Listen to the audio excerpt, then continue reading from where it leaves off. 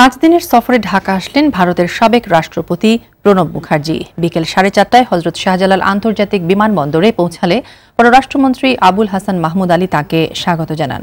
সোমবার বাংলা একাডেমিতে আন্তর্জাতিক বাংলা সাহিত্য সম্মেলনের সমাপনী অনুষ্ঠানে প্রধান অতিথি হিসেবে অংশ নেওয়া ছাড়াও সকালে ধানমন্ডির 32-এ জাতির জনক বঙ্গবন্ধু শেখ মুজিবুর রহমানের প্রতিকৃতিতে শ্রদ্ধা জানাবেন তিনি। এছাড়া দুপুরে গণভবনে প্রধানমন্ত্রী শেখ হাসিনার সঙ্গে সৌজন্য দেখাও করবেন প্রণব মুখার্জি। এরপর মঙ্গলবার চট্টগ্রামে বেশ কয়েকটি অনুষ্ঠানে অংশ নেওয়া শেষে বৃহস্পতিবার দেশে ফিরবেন ভারতের এই রাষ্ট্রপতি।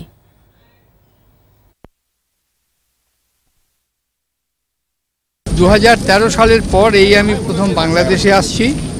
বাংলাদেশ আসতে পেরে আমি খুবই খুশি। 4-5 দিন থাকবো। আশা করি আপনাদের সঙ্গে দেখা হবে। সবাইকেই আমার ইংরেজি নতুন বছরের শুভেচ্ছা জানাচ্ছি। সবাই ভালো থাকুন। নমস্কার।